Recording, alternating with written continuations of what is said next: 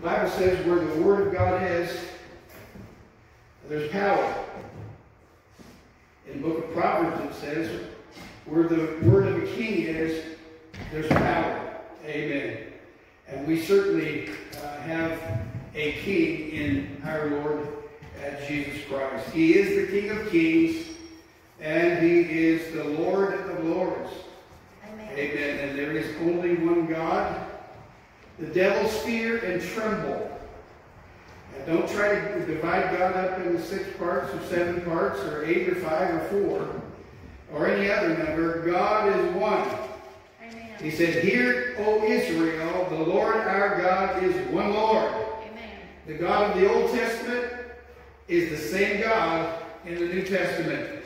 Amen. The only difference is He robed Himself in flesh. Amen. Praise God. He robed Himself in flesh and became a man, and He laid down His very own life and shed His precious blood for you and I. Aren't you glad for that? Amen. Praise God. I am so thrilled today. All right, we're going to get into Acts chapter 22. We're going to read verses 1 through 16. We're going to start at Acts chapter 22. We've been studying the book of Acts. I want you to know, though, the book of Acts is not just a history book. Oh yeah, it's a true history book, but it's also a true doctrine book. Many people try to say, well, the book of Acts is wonderful, but that was 2,000 years ago, Brother Konkle. How in the world can you expect people today to get baptized in Jesus' name? Don't you know that everybody else baptizes some other way? And to receive the Holy Ghost by speaking in other tongues, that is a strange thing. Well, no, it's not strange if you know the Bible. Everybody said, "Praise the Lord." Praise the Lord. You just got to dig in and make sure that you don't make the mistake that many people do, to think that the book of Acts is just a history book. Everybody said, "Praise the Lord." Praise the Lord. All right, men and brethren and fathers, hear ye my defense, which I make it now unto you. When they heard that he spoke in the Hebrew tongue to them, they kept the more silent, and he said, I am verily a man which am a Jew, born in Tarsus, a city in Cilicia, yet brought up in this city at the feet of Gamaliel, and taught according to the perfect manner of the law of the fathers, and was zealous toward God, as ye all are this day. And I pursue this way unto the death, binding and delivering into the presence both men and women. As also the high priest doth bear me witness, and all the state of the elders, from whom also I received letters unto the brothers, and went to Damascus to bring them which were there bound unto Jerusalem, or to be punished. Verse number 6. And it came to pass that as I made my journey, and was come nigh unto Damascus, about noon, suddenly there shone from heaven a great light round about me. And I fell into the ground, and heard a voice saying unto me, Saul, Saul, why persecutest thou me? And I answered, Who art thou, Lord? And he said unto me, I am Jesus of Nazareth, whom thou persecutest. Praise the Lord. Praise the Lord. And they that were with me saw indeed the light, and were afraid. And they heard not the voice of him that spake to me. And I said, What shall I do, Lord? And the Lord said unto me, Arise and go to Damascus, and there it shall be told these all things which are appointed for thee to do. Verse number 11. And when I could not see for the glory of that light, being led by the hand of them that were with me, I came into Damascus. And one Ananias, a devout man, according to the law, having a good report, unto me and stood and said unto me, Brother Saul, receive thy sight. And the same hour I looked up upon him. And he said, The God of Father who hath chosen thee, that thou shouldst know his will, and see that just one, and shouldst hear the voice of his mouth. For thou shalt be his witness unto all men of what thou hast seen and heard. All right, verse 16 is the last one for tonight's lesson. And now why tarriest thou? Arise and be baptized, and wash away thy sins, calling on the name of the Lord. Hallelujah. Amen. What's the name of the Lord, church? Jesus. All right, Jesus. Amen. The name that's above every name.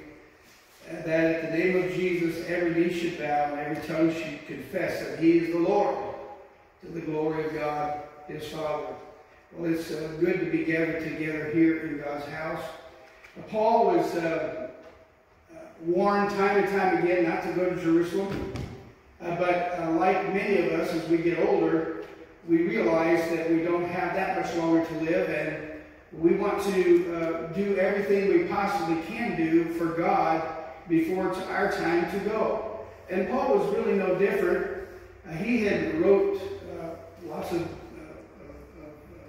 epistles, and he had worked a lot of miracles. Yes, he'd been beaten up with 39 stripes 3 times. Everybody say 3 times. 3 times. He'd been beaten with rods once. He'd been stoned to death. So after they stoned him, they just threw a bunch of rocks on top of him. And when the disciples came along, all they saw was a bunch of rocks with maybe a couple fingers and a toe sticking out. And they threw the rocks off, and there lay Apostle Paul, and they gathered around him. And while they were praying for him, God rose him from the dead. Amen. So he had been through a lot of suffering. He mostly at the hand of the Jews. We don't like to think about the Jews today as being someone that are bad. But the Jews back in that day, and some of them still yet today, don't think much about Jesus Christ. In fact, if you ask them about him, many of them would say that he was nothing more than just a prophet at best. But he certainly wasn't the Messiah. And so they missed the mark. If you miss the fact that Jesus Christ is the Messiah, you've missed everything that's important on earth. There's nothing more important for any human being to realize. It doesn't matter how much money you make, how fancy of a house you live in, what kind of a car you drive, and none of that matters. The only thing that really matters is, have you known Jesus? Are you close to him? And do you recognize that he's your Messiah? And he's the Savior of the world. Hallelujah. Well, they didn't recognize that, and they didn't want to accept Jesus Christ as their Messiah. And Paul had now converted to Christianity. Now, he didn't leave Judaism behind for the greatest extent of it. He still kept most of the law, but he didn't encourage anybody else to. And many of the Jews that were baptized with the baptism of the Holy Ghost still kept the law, and still circumcised their male children. But the Gentiles, like you and I, we don't have to keep the law of Moses, and we don't have to circumcise our male children. If you want to, that's fine, but you don't have to. Amen. Remember, Abraham was found to be a man of faith while he was uncircumcised. So the circumcision was just something that God did to make the children of Israel different than anybody else on the face of the earth. So Paul was in a transitional state between the Old Testament and the New Testament. And he was starting to preach Christ. And he's the Messiah, the long-awaited Savior.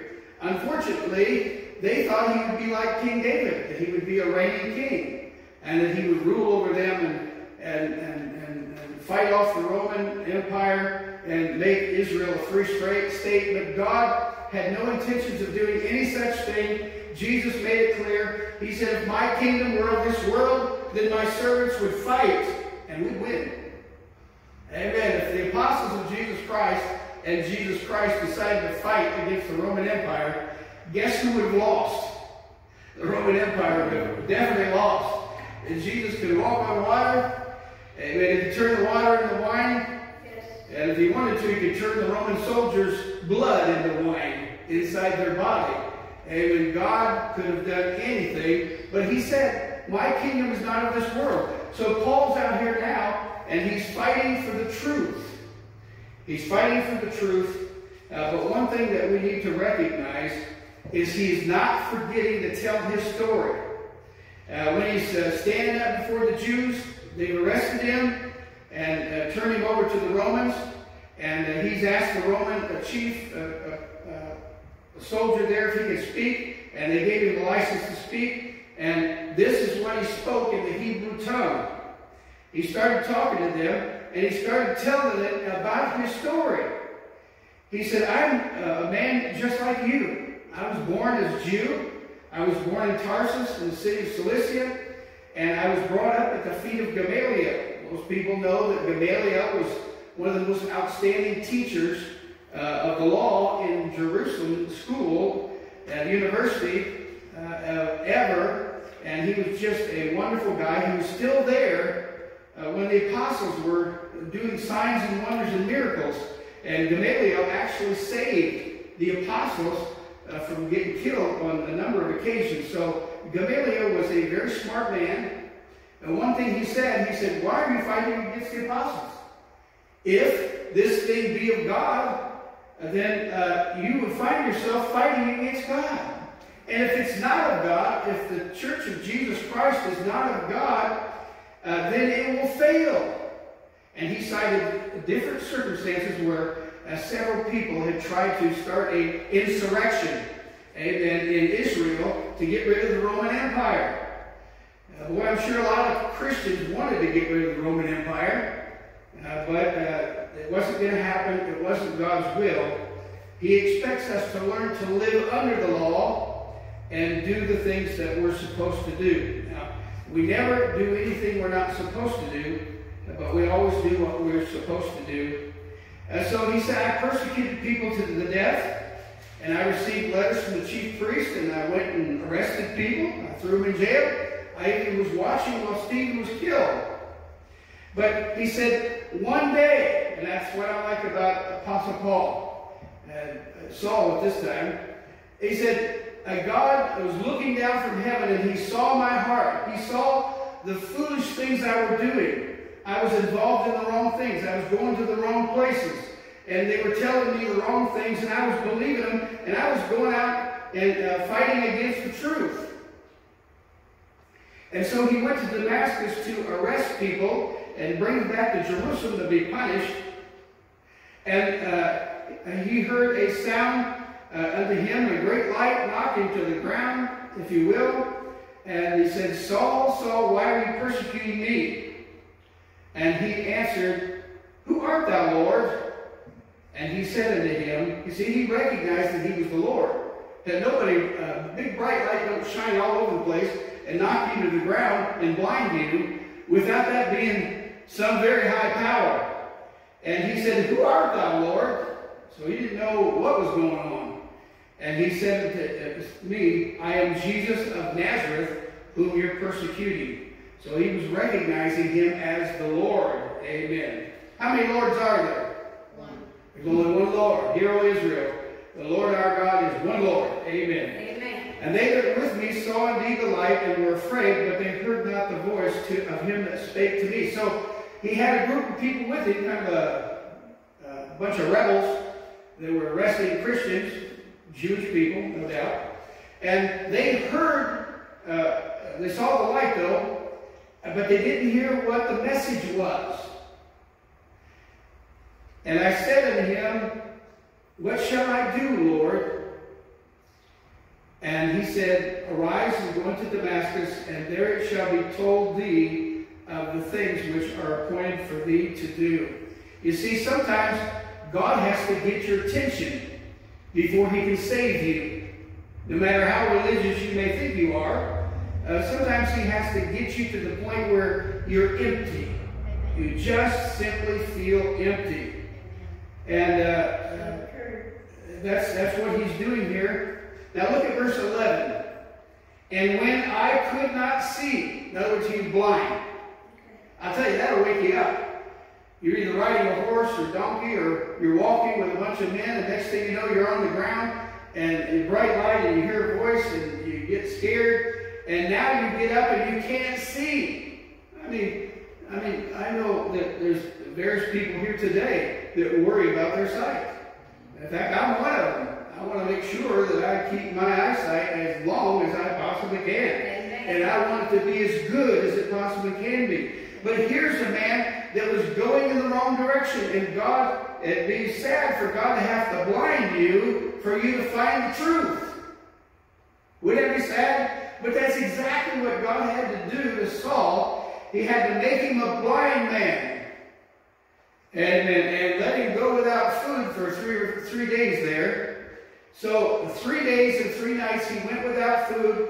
He was blind. He could not see anything. And the people that were with him led him by the hand to Damascus. And it was a sad day for him because he went into a place, a street called Straight, and there he was. And one Ananias, which would be a Jewish Christian, someone who was baptized in Jesus' name and filled with the Holy Ghost, with the Bible evidence of speaking in tongues. He was a devout man, according to the law, so he was a Jewish person that loved the law, and he had a good report of all the Jews which dwelt there. Came unto me and stood, and said unto me, Brother Saul, receive thy sight. And the same hour I looked up upon him. And he said, The God of our fathers hath chosen thee, that thou shouldest know his will, and see the just one, and shouldest hear the voice of his mouth. For thou shalt be a witness unto all men of what thou hast seen and heard. So that still wasn't good enough. Just to have a relationship with Jesus Christ, a life-changing experience. I've heard people say, oh, Jesus changed my life. He really changed my life. Yeah, but did you get up and get baptized in Jesus' name? Hello? Praise God. And did you do like Paul did when he met the Master? Amen. And when he repented of his sins and said, Lord, what do you want me to do? And then the man of God stepped out there. Amen. And Ananias told him, and he said, Now why tarriest thou? Arise and be baptized in the name of Jesus Christ, of course, and wash away thy sins, calling upon the name of the Lord. Church, that's one reason why people today cannot receive the baptism of the Holy Ghost, because they're too full. Their time is full. Amen. Their day is taken up. It's either their family or their car or their video games or their computer games or whatever it is. The reason why they can't find their way to God is because they're not empty. You see, Paul had all those things. He was going where he wanted to go. He was doing what he wanted to do. But he wasn't doing what God wanted him to do. Amen. God had a plan for him. God has a plan for each and every one of us as well. Amen. And as long as you're doing what you want to do and going where you want to go, you are going to have an empty vessel. I'm so proud of you that are here tonight in church. What a wonderful place for you to be. You could have been anywhere, but you chose to come to God's house and hear the wonderful Word of God. And when people out there in the world get really hungry, the Bible says, they that hunger and thirst after righteousness, they shall be filled. Amen. Amen. Sister Icy, she was having a little trouble. God healed her. And then she got real serious about getting the Holy Ghost. Amen. She got a wake-up call from the Lord just like Paul. And she realized how empty she was. She needed the Holy Ghost. And when we said, anybody here want the Holy Ghost? She lifted up her hand. And pow, we went back and prayed for her. And she received the baptism of the Holy Ghost just like that. Praise God. Amen. If you're hungry, you can get the Holy Ghost here tonight. If you came here, your vessel is full. God has no way to put anything into a full vessel. You have to be like Paul. You have to recognize that if I gain the whole world, and if I do everything I want all day long, and go everywhere I want, and spend my money any way I want to, I can do whatever I want. If that's your idea, then you're too full to get the Holy Ghost. You need to be empty. Praise God. Usually, when my gas tank starts going down towards the E, I start looking for a gas station. Amen. How smart would it be if my gas tank was on full, and I'd only went about 2 or 3 miles, to pull into the gas station, open up my lid, and open up the cap, hit the button, and put 50 cents into my tank. Would that make sense? It wouldn't make any sense. No. If you want to fill something up, and the Bible says on the day of Pentecost, in Acts chapter 2, verses 1 through 4, and when the day of Pentecost was fully come, in other words, the birthday of the church, when the day of Pentecost was fully come, they were all in one accord, in one place, and suddenly there came a sound from heaven as of a rushing mighty wind, and it filled all the house where they were sitting. And there appeared unto them cloven tongues, like as a fire, and it sat upon each one of them, and they were all filled with the Holy Ghost, and began to speak in other tongues as the Spirit of God gave them the utterance. Praise God. They were filled with the Holy Ghost. Praise God, because they had been praying for 7 days, day and night, asking God, fill me with the Holy Ghost. I didn't know what it is. They didn't even know what they were going to get. But Jesus told them to go to Jerusalem and tarry until they got the Holy Ghost. They didn't even know what it was. Praise God. So they just went and tarried. And brother, they weren't there very long, Sister Icy, and they had a tingling sensation starting at the top of their head, went through their body, down out their feet. And some of them had tingling sensation in their feet, went up the top, through their body, and out the top of their head. Next thing you know, they're jumping, and they're shouting, and they're worshiping. All night long, they worshiped and danced. And the next morning, they poured out into the streets of Jerusalem from the upper room. And the people thought they were crazy. They were worshiping and running and jumping. And the people said, these people are drunk. Amen. We've had that happen around here quite a few times. People running all over the place, people jumping up and down, people getting excited, people speaking in tongues, people filled with the Holy Ghost. And they said, they're a bunch of drunks. And Peter stood up. He said, these are not drunk as you suppose.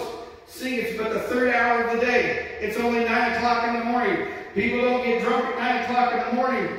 He said, but this is that which is spoken by the prophet Joel 400 or 500 years ago. Amen. That in the last days, saith God, I will pour out my Spirit upon all flesh, and your sons and daughters shall prophesy. Your old men will see dreams, and your young men will see visions. And on my servants and on my handmaids, praise God, praise God, praise God, God, on my servants and on my handmaids, I will pour out of my Spirit, saith the Lord. Amen. And on the day of Pentecost, Peter said, for the promises unto you here in Jerusalem, and promises unto your children here in Jerusalem, and unto those that are far off, which is Marmount, West Virginia. It's China. It's India. Amen. It's Australia. Amen. It's every nation under heaven. He said, all that are far off, even as many as the Lord our God shall call. And with many other words did Peter testify and exhort, say, save yourselves. Save yourselves. Don't think you're full and you can do whatever you want to. Amen. Come to God empty and say, God, I want whatever you got for me. Praise God. And if you come like Saul did, he'll turn you into a Paul. Hallelujah. Amen. Glory to God. As we close out here tonight, I believe that Acts chapter 22 is a very powerful portion of Scripture. Amen. It tells us how Paul explained how he found God. And that's your testimony. Your testimony is how you found God. And everybody's not going to be the same, But your testimony and my testimony will affect people. I remember one time I was at the door of a lady in Indiana, and I was telling her how God had changed my life and how I was so excited to serve God. And I was out knocking on doors, inviting people to church, and she said, brother, she said, I don't know what you got, but I can see that you've got something that I want. Praise God. I don't know what it is that you got, but I want what you got. She said, you truly look happy. Praise God. Amen. I wasn't just thinking it. I was an empty soul when I came to God. Oh yeah, I had a beautiful wife, 2 children, nice job, a nice home to live in, a little Volkswagen to drive around in, but I was empty on the inside. And I could feel that emptiness. And one day I walked through an apostolic Pentecostal church, and I came through the back door. They were singing, "What a Friend We Have in Jesus." Praise God. Amen. It wasn't long I was in the altar, and it wasn't too much longer after that. I had received the baptism of the Holy Ghost and was baptized in the wonderful name of Jesus Christ for the remission of my sins. Oh, what a great day. Amen. What a great day. Amen. Praise God. Well, I'm excited about this message tonight. I hope that you got something out of it. Amen. It does bother me when I see the world is full of everything and they're not in any condition. As I close here, several years ago, I woke up and sat on the edge of my bed, and the Lord spoke to me, and He said, "My shadow is spreading across the earth." But He said, they're not ready. They're not ready. In other words, I'm just getting ready to come. You know, I passed the sun. I don't know how fast He's walking, but His shadow spreading across the earth. He must be pretty close to getting here by now. That was a long time ago. That was back when Frida came into the church, and we hadn't even had the Holy Ghost yet. And that was a long time ago. He said, "My shadow is spreading across the face of the earth." Now, see, I don't talk like that, Brother CJ. Do you know anyone that talks like that? My shadow is spreading across the face of the earth. I don't talk like that. I don't even think like that. That's how I knew it was God. You know, praise God. Hallelujah. But they're not ready. They're not ready. What do you say? Let's get ready, church, and stay ready for the soon coming of the Lord Jesus Christ. Well, God bless you. We'll see you Sunday morning. And in the name of the Lord Jesus Christ. See you next time.